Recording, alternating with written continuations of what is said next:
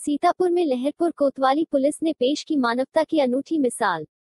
जानकारी के अनुसार बिस्वा तिराहा गेट पर एक नव युवती 2 दिन पूर्व संदिग्ध परिस्थितियों में टहल रही थी। तभी 100 नंबर पुलिस वालों ने उससे पूछताछ कर सही जानकारी न दे पाने पर कोतवाली पुलिस के हवाले कर दिया। कोतवाली प्रभारी अनिल पांडे ने उससे पूछताछ कर युवती को जनपद कुशीनगर में उसके मां बाप के हवाले कर किया सराहनीय कार्य।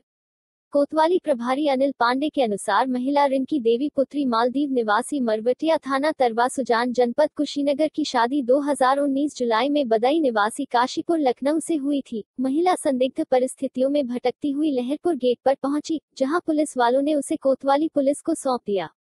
कोतवाली प्रभारी अनिल पांडे ने उसके माता पिता का पता लगाकर एक महिला व पुरुष सिपाही के साथ उसके मां बाप को सौंपकर किया सराहनीय कार्य।